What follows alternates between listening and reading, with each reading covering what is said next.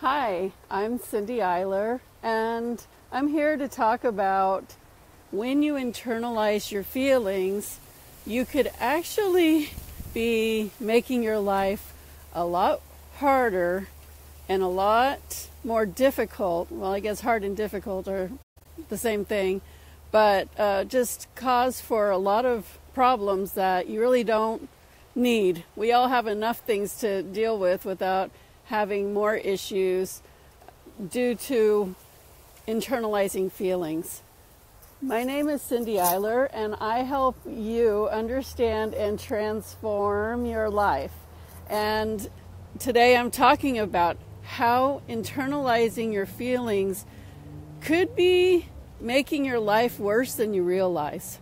So it's a huge subject, and obviously I'm not going to touch on all the points, but I am going to tell you some really important things that happen when you do this. So why do people internalize their feelings? Now, you may know some of these reasons and you may not know. So it's worth opening your ear and hearing this.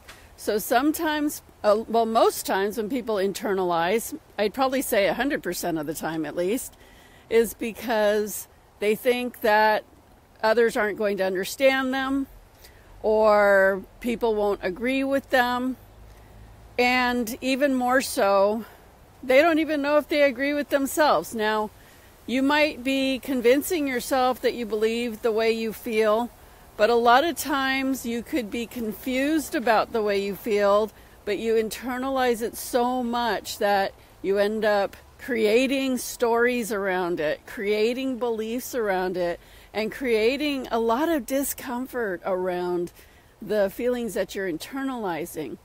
Because you know how many times that you could be tossing something around in your head and it's bothering you. Obviously, if you feel like other people are not going to understand your feelings, or you feel like you're confused about it, the more you think about it on your own, the more you create these scenarios that make you feel worse. And then the worst part about it is if you continue to internalize it, then you start living your life in two ways. You live your reality of what your life feels like as the person that you are, knowing all of these feelings that you're internalizing, and basing your life from those feelings that you're internalizing, and then viewing your life from that place that you're internalizing. But then you have the whole world around you, your relationships, your family, your work, and they have no idea what's going on that you're internalizing and most likely agonizing over, because you're not sharing it, you don't have an outlet, you're just letting it stew and get deeper and deeper within you. And so what happens is, to the world around you, you start looking reactionary or reclusive.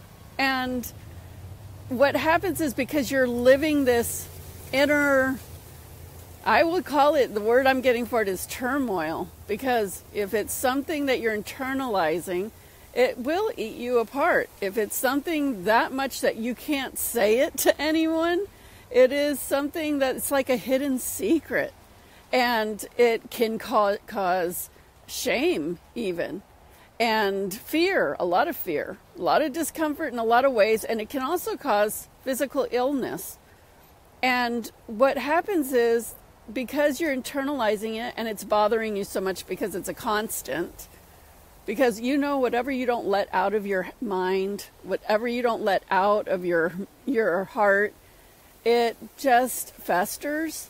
And then when the world around you is going on and people say things or do things, and it triggers that thing that you've been internalizing, most times you will probably react to it and shock the people that you're around, because they won't understand why you got so mad, or you might just start yelling at them or getting pissed off at them, writing them a nasty text or email, and they're like, whoa, where is this coming from? All I said was ABC. Like, why is she getting all pushed out of shape?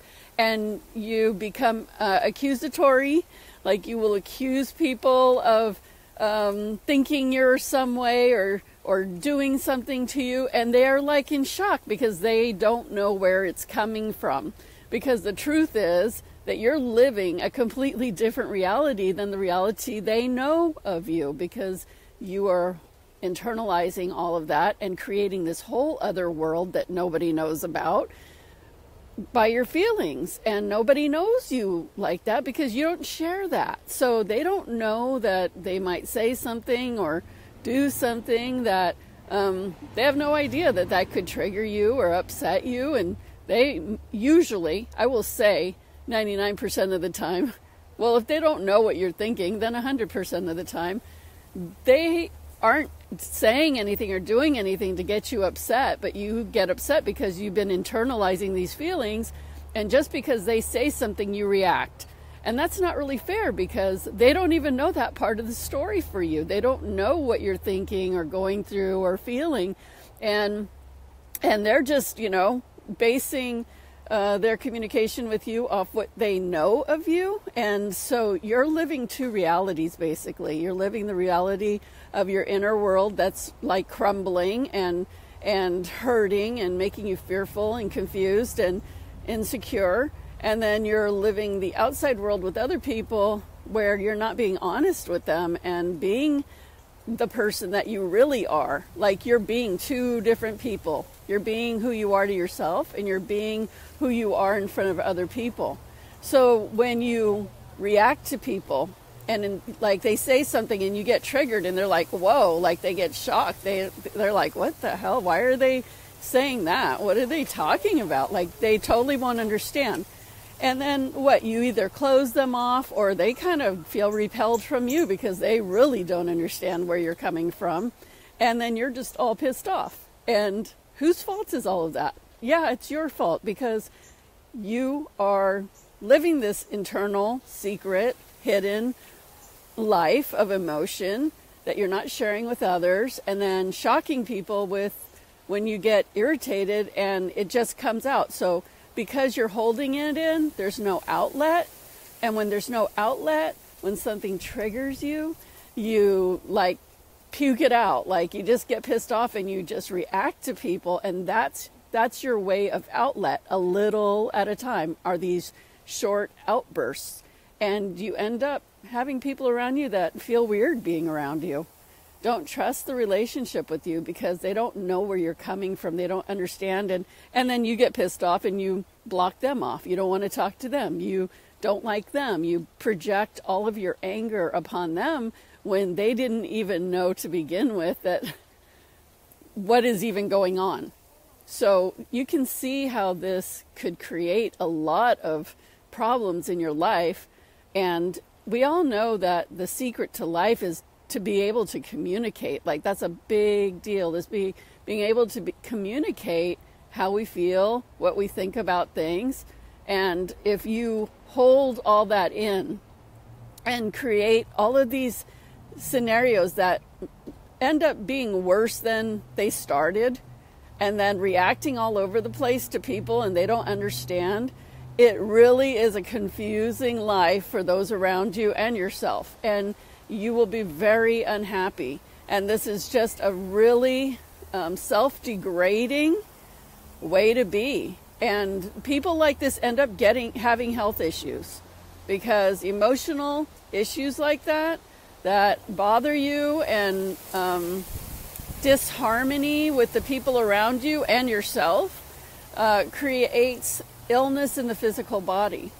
And then you might, people that have that, they get diseases and all kinds of things, and then they don't get cured because they try to fix it with whatever medications or Western medical treatments, but they're not going to the core issue of how it was created to begin with, which is this internalizing of feelings, this breakdown in your life, breakdown in your self-love and self-care and health, breakdown in the relationships around you, and your experience, your life experience. So my work is I work with people one-on-one. I also work with people in a group setting online, and I take people on journeys around the world to help them to open up to themselves and get to know themselves on deeper levels. And really, you might say, yeah, I do that, but when you have someone that can help you do that, you can get really deep and really find out so much more about yourself, and then start living your life in a way that feels good, that feels fulfilling, that feels more open and accepting and on purpose. And, it's not full of drama and upset and projection and anger and illness. Like, what a waste of time and life being like that. Now, the first thing is, it's good to tell people how you feel. And if you don't tell people how you feel, you have to address why you feel so insecure about saying how you feel. People could either accept how you feel or not accept how you feel. And that's fine. That's fine. And the more you do that, the more you will align with people that feel like you, that support the same kind of visions and perceptions as you. And then you learn how to deal with the people that don't, because there's learning in that too. And maybe there's something that you missed or something that you could think of better. And, life is about learning. And the way we learn is by discussing and sharing how we feel. And maybe we change our mind and maybe we don't. But there's never anything wrong with talking about how you feel and expressing that.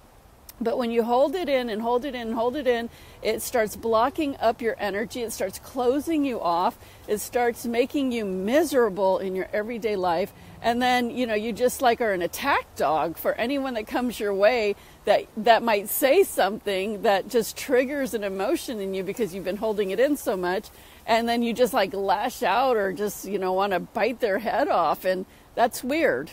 That's not normal. It's not normal. I'm going to be straight up with you. If you don't know me or you do know me, I'm telling you that I am going to be straight up and transparent, because ultimately I want you to live the best life you can. I don't want you to have to struggle with unnecessary anger and drama and sadness and illness. It's not even worth it. But it's not normal to hold things in and then snap on people because they say something that you've been internalizing about and they have no clue why you're getting angry. That is a reflection of you withholding parts of yourself when you don't have to. And maybe things happened in your childhood that taught you that you can't speak up, that your opinions aren't valid and don't matter. But I'm here to tell you that that's a lie. Everybody's opinions and thoughts and perceptions, they're all valid. They all matter. And we're not all here to agree with each other. And that's part of being here. We're all different. We're not a bunch of robots that are supposed to think the same way, agree with everything, disagree with everything. I mean, you learn more about yourself and why you feel certain ways by sharing, by discussing, by experiencing. And that's one of the things that I do in my work is I create experiences. So you can experience more of yourself and understand yourself and get the clarity that you need to guide yourself forward in the best feeling way. And we all have our ups and downs, but if we have a guide, if we have a focus and a stable foundation to work from, it can be an amazing experience, an amazing up and down in life. But when you feel like you're down, and you just feel tired, or you feel hopeless, or you feel angry all the time, or like people are after you or doing something to you, or people not understanding you, but you're not willing to share your ideas and perceptions and insights, then we got to talk, because you start by sharing with maybe one-on-one. Like I could work with you and we can find out what's at the core of that and how to feel more comfortable with how you think and how you perceive, first of all, because if you're not sharing, it's because you have a problem with the way you feel, and find out why you do and why you feel like that. Because maybe when you were growing up, someone made you feel really insecure or stupid or unworthy. You know, there's all kinds of reasons why we do things. I don't believe anybody just says, well, I'm just going to withhold and I'm going to internalize because I'm just screwed up and nothing else had to do with that. And I don't think you're screwed up for internalizing either. I just feel like something happened that taught you that habit. And we can get down to the bottom of that and free yourself from that, because when you internalize like that, you're all bound, you know, you feel bound up inside. You feel so stiff and closed up, and just be able to breathe again and feel calm and normal and open and able to just be yourself is the goal in life. Be yourself, authentically yourself, speaking your truth, having your own perceptions and opinions, and being okay with what those are, whether other people agree or not. Anyway, this is a huge subject, but, you know, just know that it can really, really cause your life to be very unhappy and very unfulfilling and mentally, emotionally, spiritually, and physically ill. And nothing's worth that. There's nothing worth anything to experience that as part of your life when you can choose to live a much more open, fulfilling, harmonized life. So, if you're interested in seeing how I could help you, check out my website at cindyeyler.com and send me a message, and let's talk about what's going on and where I could help you. And, you know, there's no time like the present to give yourself the gift of your life back in a more positive, fulfilling, happy, calm, open way.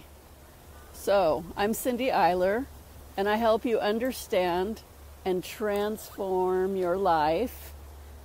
It's not as hard as you think it might be when you work with somebody that knows how to guide you. So, just send me an email and let's talk about it, and we'll take it from there.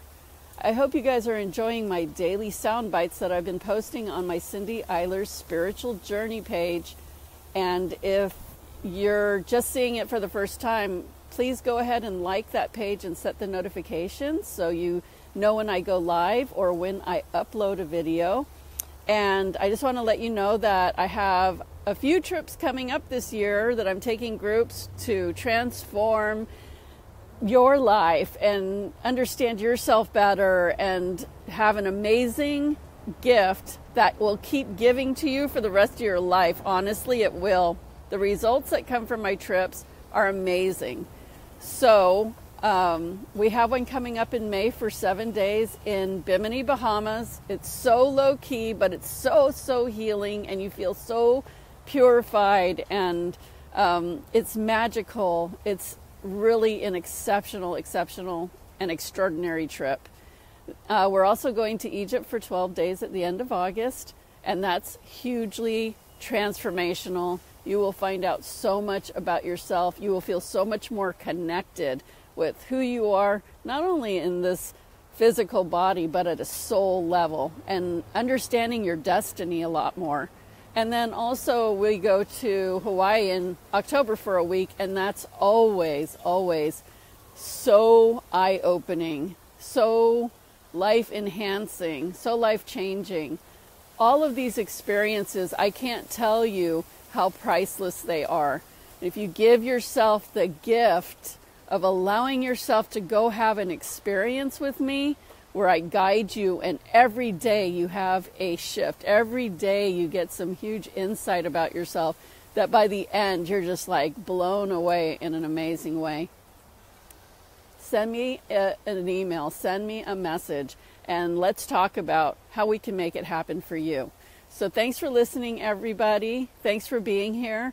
And go to my Cindy Eyler Spiritual Journeys page and scroll down, because I've been doing videos every day, and you can see a lot of different videos that I've posted, and I will continue to do so. So I hope you enjoyed this. Let's take care of you, and I'll see you all tomorrow. Peace.